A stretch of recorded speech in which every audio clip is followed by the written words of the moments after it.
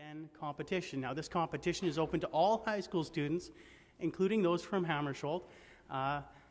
And what it is it's a business plan competition where your business plan is evaluated by 5 or more business professionals, successful business professionals here in the community. They give you feedback on your business plan, and then the top 5 business plans get to compete right here in this competition, this finals. Top 3 are awarded cash prizes, and all 5 of them get first-hand experience presenting their business plans to people like you and also to our judges. Right now, I'm going to call up Johnny DeBaker, who is valedictorian, former valedictorian of Hammarskjold High School, and chair of the Education Committee and a board member at Thunder Bay Ventures.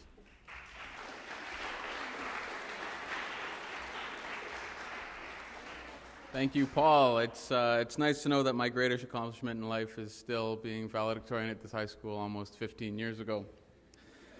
But it is a pleasure to be back, and it's nice to see so many familiar faces, old teachers and that kind of thing. It's my honor to be here on behalf of the board for Thunder Bay Ventures, and thanking you all for being here and supporting this wonderful event.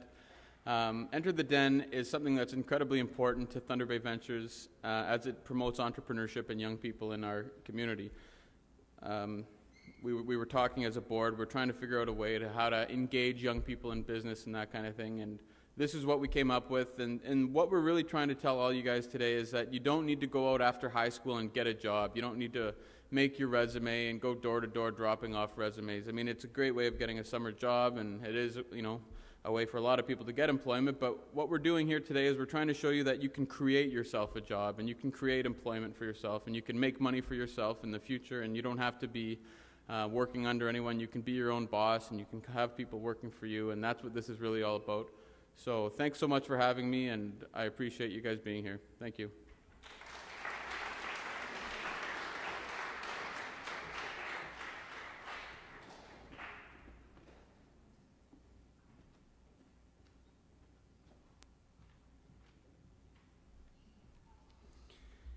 While Thunder Bay Ventures is the one who spearheads this project, we do rely on the support from many sponsors, and at this time I'd like to just draw your attention to the display board right in the center stage, and also to the banners around the room. For those of you, as you're listening to the presentations, if you want to just take note of the sponsors and the other organizations who help make this particular event possible, I'd appreciate that.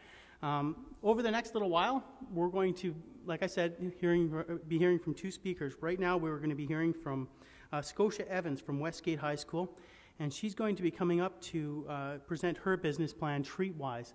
Now, it may be actually, I'm not sure if she's 100% ready, so do you know if she's back there?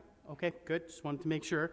So Scotia Evans is going to come up, and she's going to present for 20 minutes or less, and then we have 10 minutes of questions from our judges at the most. And then we're going to bring up our next speaker for a 20-minute presentation, 10 minutes of questions from our judges, have one final presentation while the judges deliberate, and hopefully we'll have all of it wrapped up before too terribly long. So, Scotia, if you want to come on up. And Scotia Evans with Treatwise.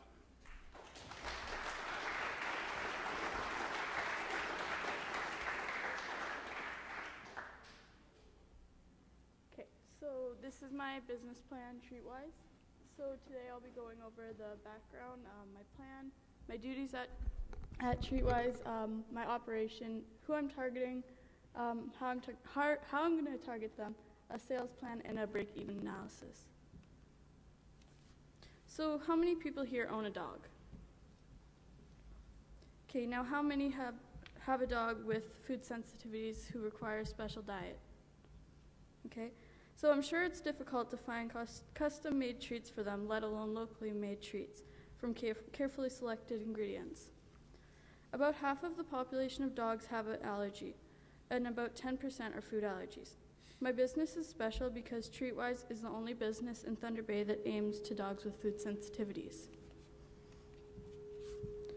So I'll be making treats for dogs with allergies to certain ingredients found in commercial dog foods. I've come up with alternative ingredients that still give the dog's nutrition he or she needs and would get from the commercial dog food. So say if they were a vegetarian, brown rice or peanut butter gives the dogs protein it would get from meat. Buckwheat, oatmeal, and brown rice offer carbohydrates that are found in wheat and gluten, but these ingredients are gluten-free. Dairy products give dogs calcium, but alternative ingredients would be popcorn or pineapple, which also gives dog calcium. Omega-3 fatty acids are found in fish. Flax seeds also have these fatty acids. I've researched these ingredients and they're all safe for dogs to eat. So for the time being, I'm the owner and only worker at Treatwise. My responsibilities and duties are baking the treats, which will be done from my house, and responding to order forms. Promoting my product is also very important because I'm going to rely a lot on good word of mouth. I plan to go to dog shows and dog parks to tell dog owners about my business. In the future, as my business grows and becomes busier, I'm going to have to hire personnel, such as bakers and people dealing with order forms. I will continue to promote my treats and gain customer trust. So I have everything I need to start my business at home, so that's where I will make my products. I can buy the ingredients I need for my treats at any grocery store for a small price. I still need to buy equipment such as bowls and mixers for making the treats. An estimated cost for these is $300 to $350. I believe that the most important aspect of my business is having a good relationship with my clients because I'm feeding their pets with food that will ensure them a longer, healthier life. In the future, I plan to invest money into starting a bakery and sell and bake my treats from. Also, I would like to start making specialty dog food using the same alternative ingredients I would use in my treats. So I'll be targeting dogs with food sensitivities and their owners. This audience will be willing to pay my price because my treats are special, homemade, local, high-quality treats. As shown in the chart, my target audience is quite small. Only 4.8% of dogs in Thunder Bay have a food sensitivity. Even though 4.8 is a small percentage, that works out to roughly 1,000 dogs, and I will show you in my sales plan that there is profit to be made. So getting the word out involves me going to dog shows and dog parks and vet clinics and telling people about my product. From that, customers will be able to tell other dog owners, then they will also want to buy into my product. And once I get a steady flow of cash, ads on Facebook or in the classifieds is another way of promoting my business. So I'm planning on selling my treats for $20 a piece because my treats are made local and there is a high demand for them. Also, there's not a lot of competition in Thunder Bay. As you can see, my packaging, it's $20 for a half-a-pound bag, and where there's a blank spot on the business card, that's where the list of ingredients will be. But since each dog has a different allergy, the ingredients will be varied between the dogs. So in the chart, assuming I sell to 1/8 of my target audience, I'll be making over $10,000 in the first year. In the next 3 years, assuming every year another 12.5% start buying into my product, at the end of that 3 years, I'll make over $30,000 or $40,000.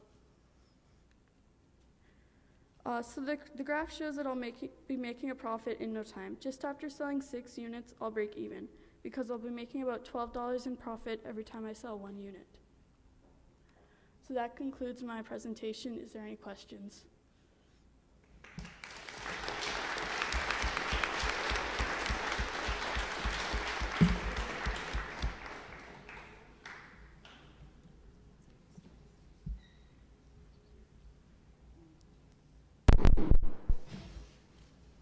Is it on? Okay. Yeah. Hi, Scotia. Great presentation. I like the idea. I have dogs myself. Do they like the treats? I haven't tested them yet, but I'm sure they will. Because my dog, I got one dog that doesn't eat anything, Oh. even the little treats. So you have to really test it and maybe put something in it that they're going to really enjoy. Okay.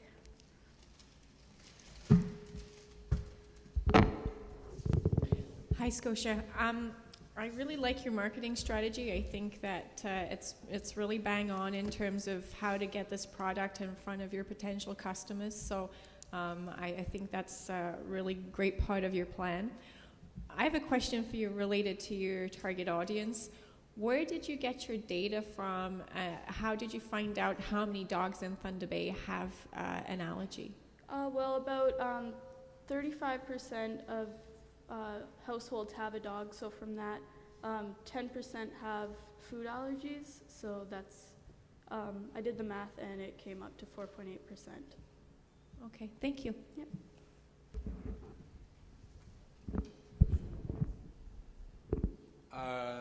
Why not sell to pet shops? Why go directly to the owner? Well, I kind of just want to keep it just me doing the thing, doing my business, and I think just opening up a bakery, just selling my product will be the best idea. And how did you come up with the $20 per bag price point? Well, I charged higher because my treats are designed for the owners, so it's just special in that way. Okay. Can you give us a bit of a breakdown, Scotia, of how you go through the process of making the product itself? Like how work intensive is it for you to prepare a bag or a batch? Well, it's just like baking any cookies. You just have to mix the stuff and bake it, so it doesn't take very long. It's not very labor intensive. Okay, and you mentioned that the back of the card is blank so that you can include the ingredients because they're specific to the pet itself. How do you plan on going through that process? Do you have a questionnaire done up right now that you're going to meet with each owner and go through what the needs are for each individual pet, or are you going to kind of create a batch for different types of allergies? Well, I have the order forms on the back, so I'll have a basic recipe, and then I can replace using the alternative ingredients, and from that I'll just be able to make the treats. Perfect, thank you. I've got another one too. How do you plan on handling the distribution? Are you doing delivery, or do people pick it up, or? Probably just picking up. They could come to. I also plan to maybe open a booth at the Thunder Bay Country Market, so okay. They could just buy from there, or yeah. I have a comment regarding your order form too. When you launch a business, your visual identity is so important, and your branding strategy, so that people remember you, and when they see you and your product, that they instantly know it's Treatwise. So before you launch, it would be really great to see a logo for your business, and to make sure that your order form has all of your contact information on it, so that people know how to find you. You'd be surprised how many businesses that are established in town forget to do put their phone number on their advertising. So it's an important thing to remember. Okay.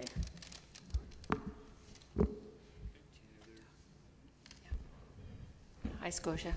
I see some developmental things here that might work for you. You talked about getting to the point you might have a little bakery or something. Often in business you can do what they call clusters, so you could even go to a human bakery and just have off in one corner an aspect of that. Just a thought. I agree with the others. A survey and feedback process just to launch it would be really good. And, questionnaires about how the dogs respond, and you might find one type of illness in a dog results in a poor result, but all the other ones are fine. I also see potential here for a social purpose enterprise, so you have to develop processes that are consistent and can be replicated, and then you can, once the process is really nice and tight, you can bring in other people to replicate that and grow it. And that might even be something for other younger people or other people in the community who need employment, and I imagine it'd be fairly easy to train. Okay.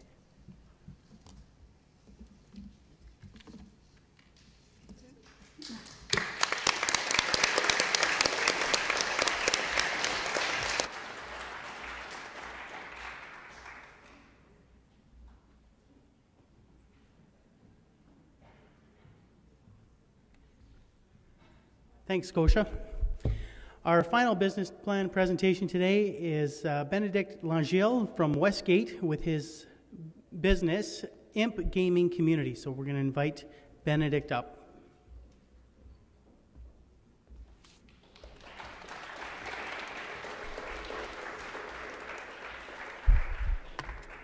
All right, let's jump right into this.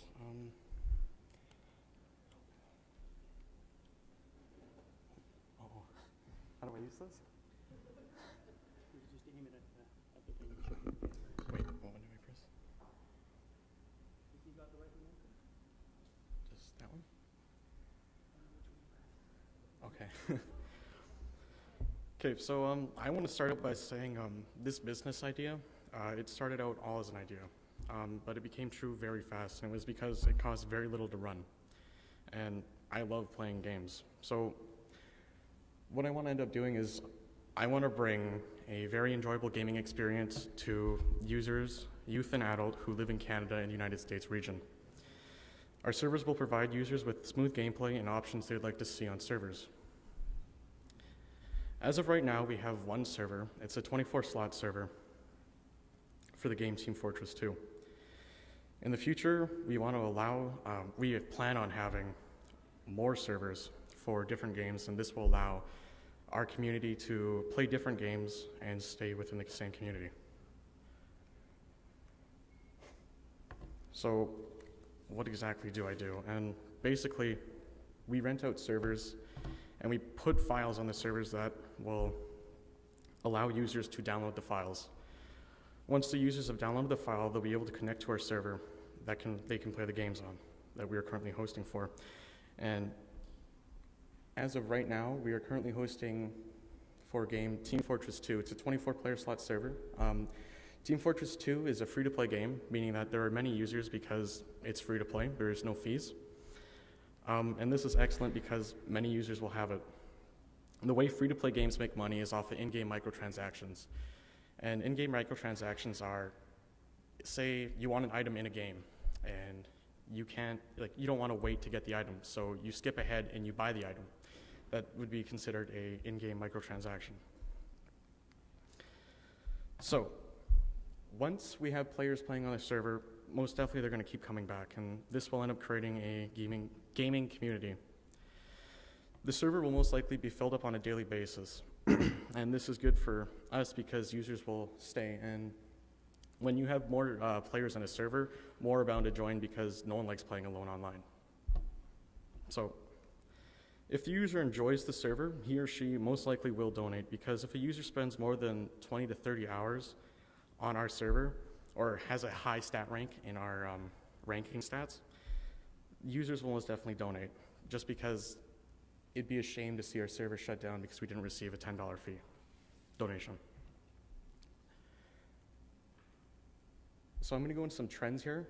PC gaming is becoming more and more popular every year. And with Steam being the most popular method for buying online games and playing games, they have over 50 million users and 2 to 3 million online each day. So here's some facts about PC gaming. It's more users spend more time on PCs than consoles, and I believe this is because PCs are multimedia. You know, you can watch videos, you can stay in touch with your friends. Not only that, games are cheaper, and this is because you're purchasing a downloadable copy. You're not going to the store and picking up a hard copy of the game. 72% of United States people play PC games, and another thing is the PC is upgradable. Unlike unlike all consoles, they can't be upgraded, which means over I don't know, a year, it becomes very outdated.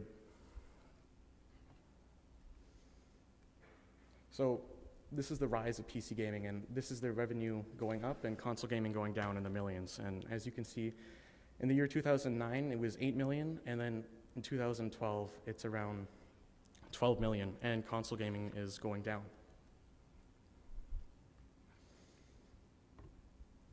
So what does our community do? As of right now, the community does many things, and this is ranging from giveaways to events. And the reason why we do host events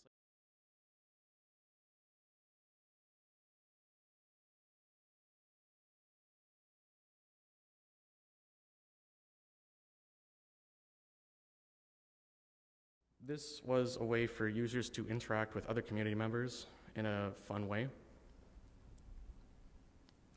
So the community will most definitely play different games. They most likely won't just stick to one game because it gets boring after a while.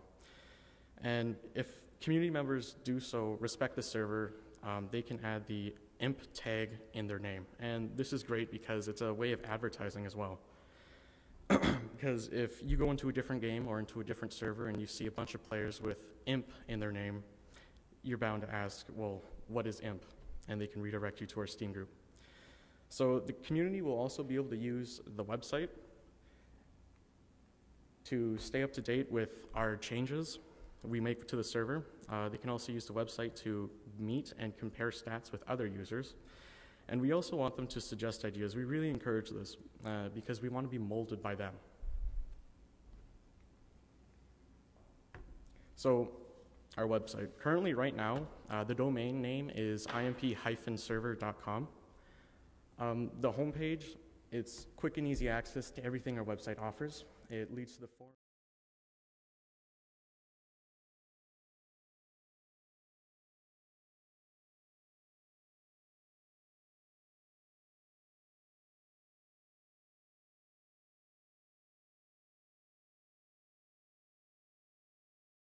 And submit a staff application in order to get admin or moderator rank in the server.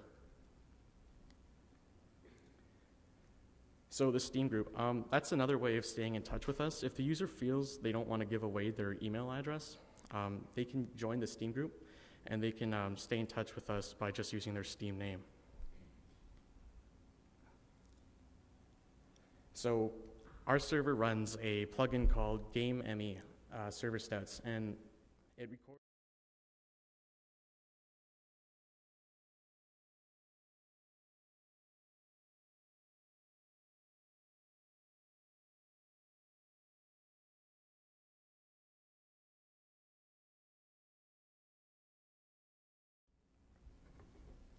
So donations.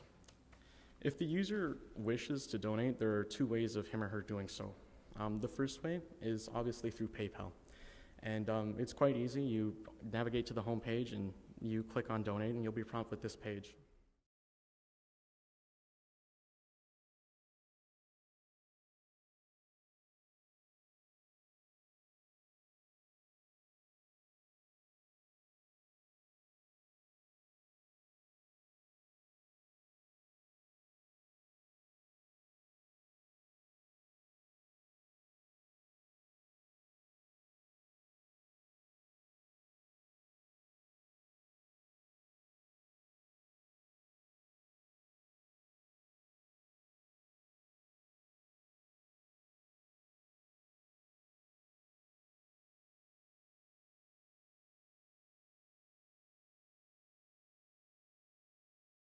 $5, you'll receive the donator tag in-game, which is a basically saying you donated $5.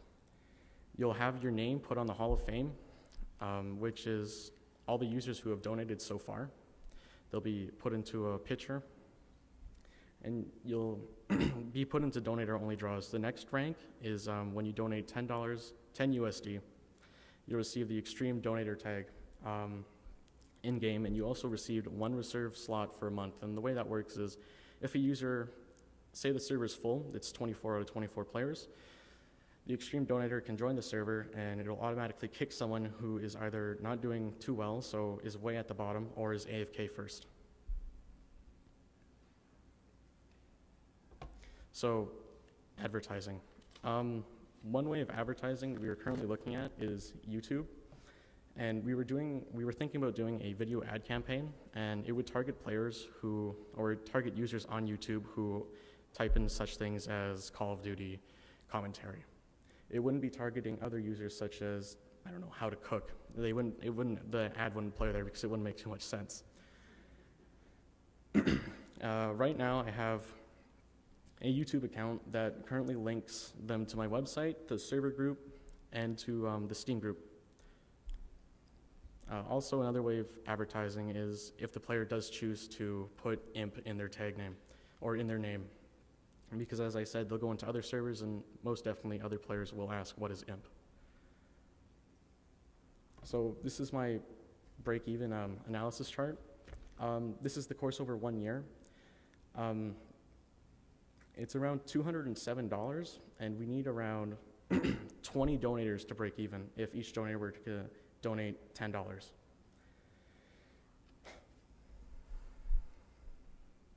So in about 2 years, we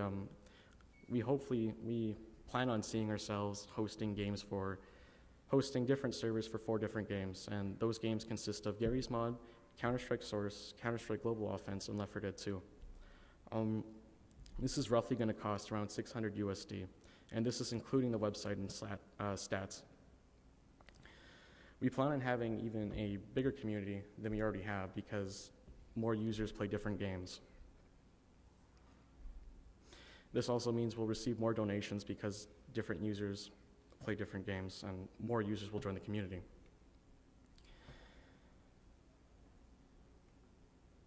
And this concludes my presentation. Is there any questions?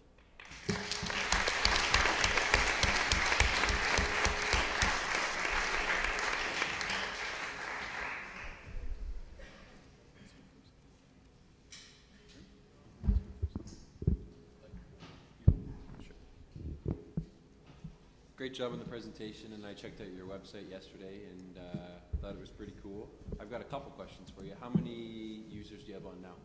It really depends. What do you mean by like online right now at this moment? How many accounts have you are set up on your server? On the website, there's currently 49 to 39, I believe. I don't know the exact number, but on the stat tracker, it's set around 400 to 500 last time I've checked. But the stat tracker's been frozen because my PayPal account was frozen because I did an online thing and I asked for a refund and he didn't refund me and claimed a dispute. So my PayPal account was locked and I couldn't pay off this month's server stats for the website. PayPal. Another question, the donations thing, that seems like to me like a little bit of a risk because you don't know how much revenue is going to come in.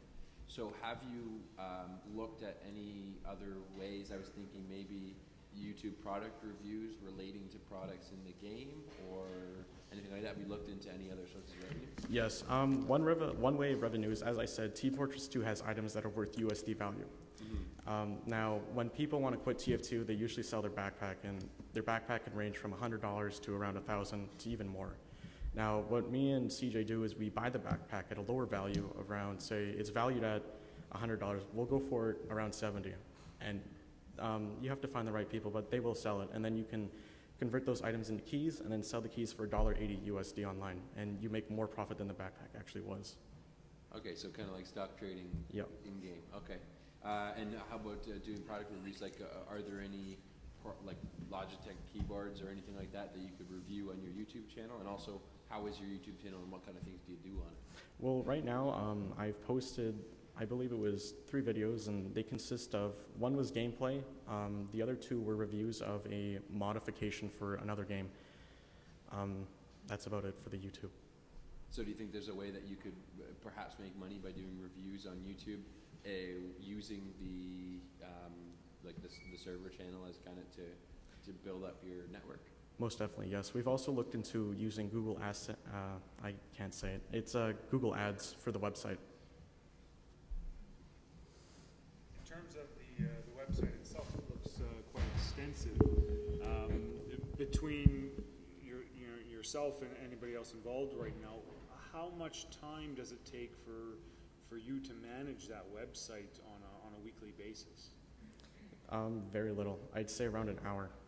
Okay. So the infrastructure that you have in place right now in terms of the gaming and all of the transactions, those microtransactions that you're referring to, mm-hmm. That all is done already and it's already sort of self-managed by the system itself? Yeah. Okay. Another quick question. You had mentioned, with respect to levels of donation and how mm-hmm. you handle those levels of donations and what happens when, the server's full and all of that. Yeah. Right now, are you operating on a regular basis where you're close to having that server fairly full on a regular basis? Well, with the Steam group, we actually have the ability to invite everyone in the Steam group, and I believe the Steam group consists of around 200 users now. Okay.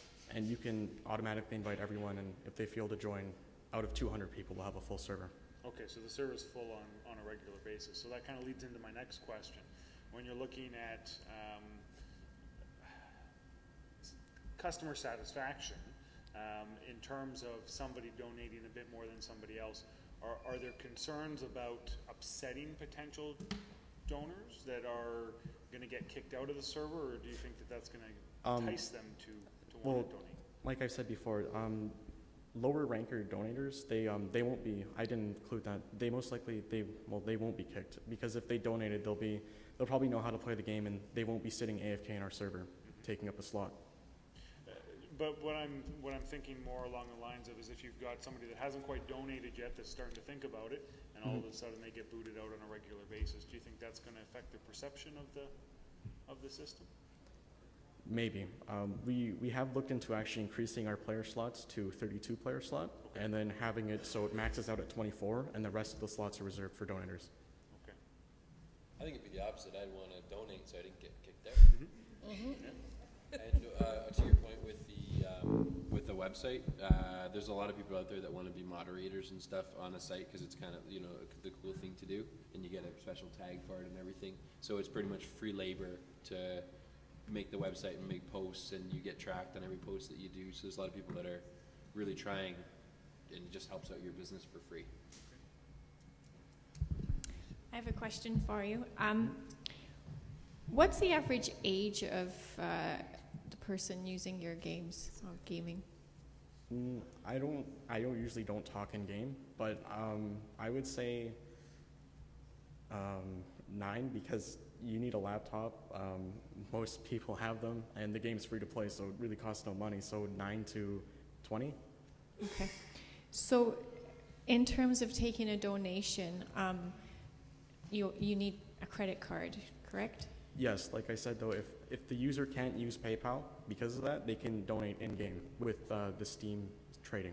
Okay, so that was answering my next question. And so my last question is, have you used Facebook at all to promote the game and to reach out to youth audiences that you think might enjoy this game? No, I've never thought of that. Okay. Hi, Benedict. How did you get into all this? Like I said, I was playing the game one night, and I ran into CJ, and you know, we formed a clan, and then we started talking about, well, what if we had a server for the clans to play, like for our clan to play on?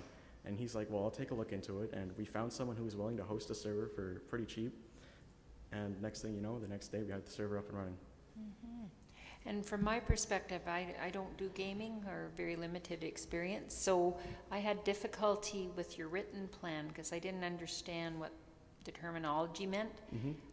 So I find having you present is much more helpful because you come across very knowledgeably. Okay. If there was a way to somehow convey your personal knowledge and passion into your marketing materials a bit more, I'm not absolutely sure how you do that. But it might even be more on the YouTube line or the Facebook line, but just so if you're going for funding, it doesn't matter so much if you're a player, but if you're trying to appeal to the establishment, you know, funders and that type of thing, we don't all understand this world. Hi, Benedict. Good job. Thanks. I'm totally lost. I was hoping that I could see the game. That's one of the things, because I'm trying to visualize, and I think I'm too old for that. One thing that I'm not used to hearing is donations. Mm-hmm. So I don't know, correct me if I'm wrong, donations to me is for a nonprofit organization, but you want to make a profit. Is there something that you can do to boost up your revenue, like getting them into the game, getting them addicted in the game, and then to get up a level you have to charge a certain fee? No, if the user feels they want to donate, we're not forcing them to donate. Okay. It's the culture, the one that I'm not aware of. I'm too old, sorry. But you did an awesome job. Thank you. Sound like big tobacco. Benedict, actually I have a question that kind of just piggybacks on Barb's question there is, do you have examples of really successful businesses who have used this business model and gotten thousands of dollars in donations and are running very successful businesses using this same model? Yes, they go by the name of the UA clan. I believe you'd have to Google it and it'd be the very first thing. It's like UA Assault Clan. They're making profit off of this. I've went to their donation page and they have a donation marker and then it records everyone who donates automatically and it's way above and beyond the green. They were asking for 200 this month, they made 435. Thank you.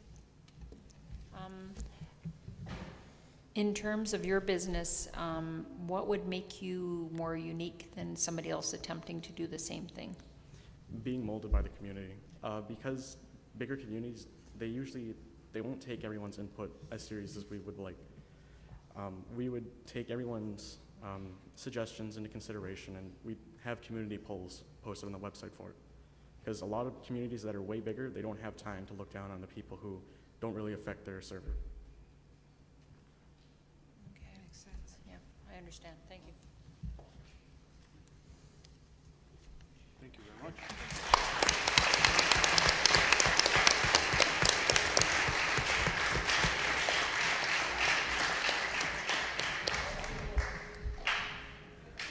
Well, our audience has joined us halfway through this, and so I want to give you a brief recap of what we've heard so far today. The very first three presenters were Gregory Sanders, and Gregory Sanders was from St. Patrick's High School, and his business is called What's Your Beef, which is a beef jerky business based out of Atikokan, Ontario. After Gregory, we heard from Mac Lockyer, and Max from Churchill High School. His business is called Rink in a Blink, where he sets up, maintains, and operates household rinks for hockey in the winter. He also stores the equipment during the off-season.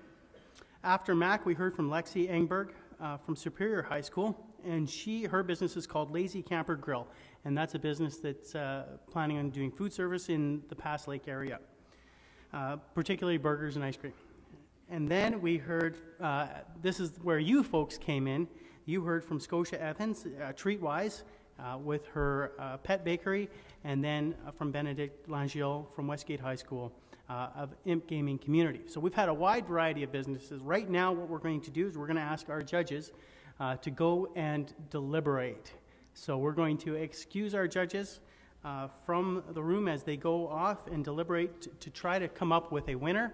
And as the judges are doing that, we're going to call Phil Bistrican. Now, Phil Bistrican was last year's winner of the Enter the Den contest. And Bistrican Apps is a programming company that creates apps for the web. And Phil's going to come up and talk to us about his business while the judges deliberate. And so if you could give Phil your attention, I'd appreciate it. You can tell, and he'll tell you what's happened in the last year during the time from the last Enter the Den.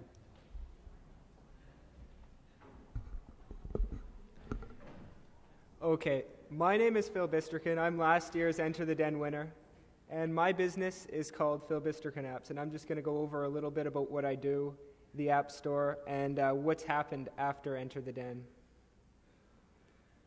So if we start off with my business, it was founded in August 2010, and that's when I was in grade 9.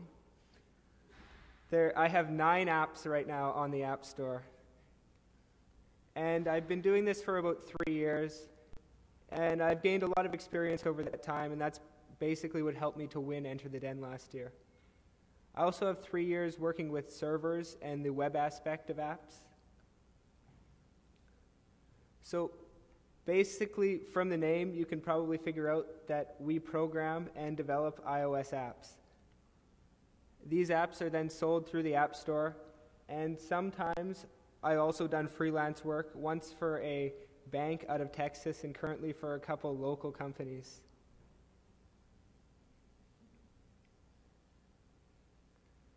Right now in the App Store, there's over 700,000 apps, so it's a huge market that I'm in with just my 9.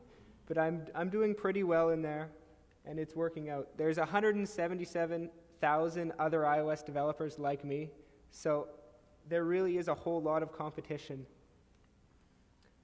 Over 400 million devices, so there's a large market as well. Everything about the App Store is just gigantic. There's been over 50 billion downloads, and about 150,000 to 200,000 of those are actually of my apps. So the first app I'm going to talk about is the very first app I started with. It's called Pitch Counter Lite. It's a really simple idea. It gets over 1,000 downloads a week. I'll show you what it looks like in just a second. It was #1 in the Sports What's Hot in the Canadian App Store, which actually really surprised me when I saw that. And it's had over 100,000 downloads. Oh, that number's wrong, but that should be 100,000, not a million. So this is what it looks like. It's really simple, and that's basically the key to a lot of my apps, is to keep it simple. Coaches in Little League and in up to professional have to keep track of pitch count, because there are specific rules that say how many pitches you can have in a game. So this app allows them to do that, and it also allows them to keep balls and strikes, which is really handy as a coach when they're trying to see how their team's doing. Here's a screenshot of the App Store. As you can see, it's in the top corner, #1 in the What's Hot section. And here's another view of it, and that's what it would have looked like if you opened the sports section of the App Store last year. I was actually very surprised when I opened it one day and saw my app right there, right in the #1 position. The next app I'm going to talk about is basically the second thing I moved into. A lot of my apps are based on sports, and this one's called Pitch Speed. It's one of the most popular paid apps I have. There's also a free version, and it's had over 20,000 downloads in the last 6 months. With no advertising, I think I'm doing pretty good. So you may be wondering what it does. Basically, it calculates the speed of a pitch by using the distance the pitcher is from the plate, because that's a set distance, and then the time it takes for the ball to travel from the pitcher's hand to the catcher's mitt. And here's what it looks like. It's, again, a really simple design, very easy to use. You press the button when the pitch is thrown, and it starts a timer, and then you press it again when it's stopped. The timer stops, and it calculates the speed by using the time and the distance. And then it saves your pitches for later, so you can compare and see how fast your pitcher's been throwing and if it's consistent. Here's what it looks like on iPad. It's basically the same thing, and the speed section is the previous pitch section is just hidden. The third and final app I'm going to talk about is Hockey Shot Counter. And what this lets coaches do is to keep track of their goalie's stats. And I was really surprised to find out the first year when I released it, I was on a midget A hockey team, and I saw my coach using an app, and I actually figured out it was mine, and he didn't know it was mine. And so when I told him, he was really surprised, and he gave me a few suggestions on how to improve it. And I know of another coach, too, that also uses it, and I think my coach might have actually referred that other coach to my app. So they are getting around even in the local community. It was the 31st most popular app in the Sports App Store last year during the winter. Here's what it looks like. So it basically lets you keep goals, saves, and it gives you a save percentage for your goalie and then for the other team's goalie, or if you want to use it for, my coach actually used it. He used one goalie for our team's first goalie and the other for the second. And then it saves the stats, so you can save for a large number of games, and then it allows you to graph them. And there it was, 31st in the Sports App Store last year. Freelance work. Before Enter the Den, I did a little bit of freelance work on this app. This was for I did a little bit of work on this app for a bank in Texas. They needed a few changes made. Then after Enter the Den, the word got around that I could make apps, and I got a couple people asking me, like the Lakehead School Board, they talked to me about doing an app, and same with the drivingschool.ca, they talked to me about doing an app for them. And so I've gotten a lot of exposure after Enter the Den, and because of Enter the Den, it's helped me grow my business. So if you'd like, you can follow me on Facebook and Twitter. My Twitter handle and Facebook's right there. And that basically concludes my presentation.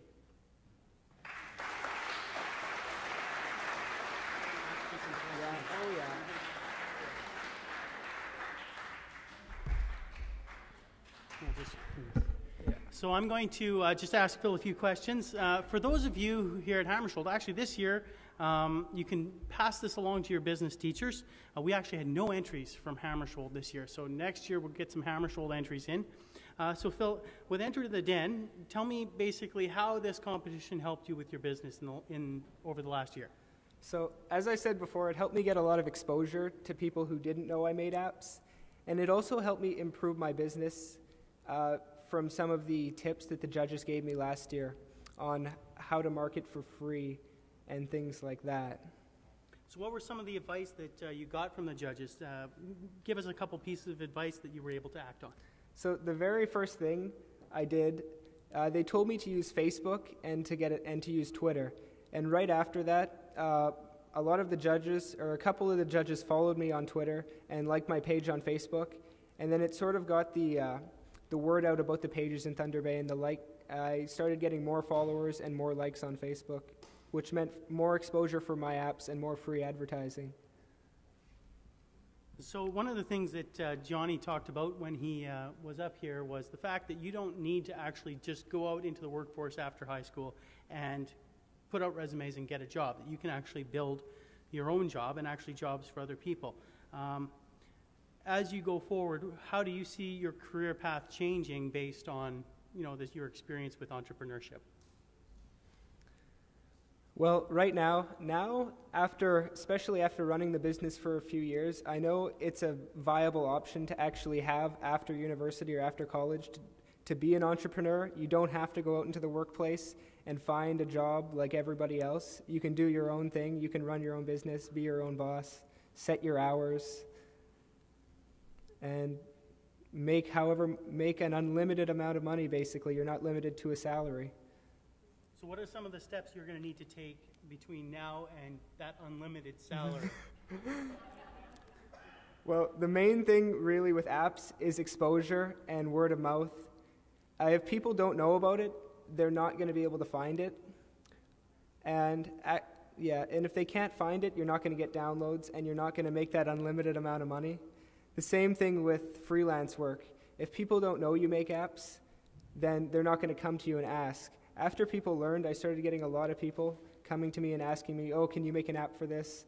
There's even a joke around school that's like, Phil made an app for that. Well, thanks, Phil. I appreciate your time. Okay. Thanks, Phil.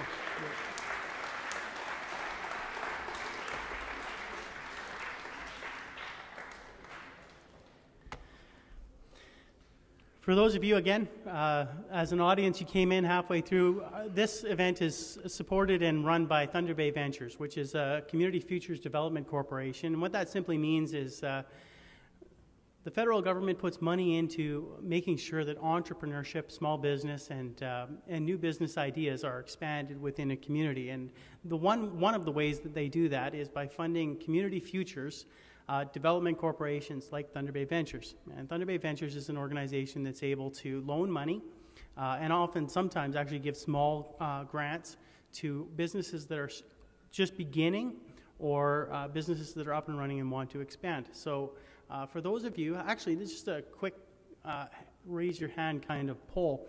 How many of you have ever thought about actually working for yourself or running your own business? See, and it's actually interesting because you see it's usually about 20% of the audience. It's usually about 20% of the people out there that are willing to do that. How many of you come from small business families? Okay, so there's a few of you that actually come from small business families. And what we know is that, what we notice is that entrepreneurship, for the most part, is not something that's common and runs throughout all of society, but it's something that can be nurtured, and it's something that can be fostered and grown.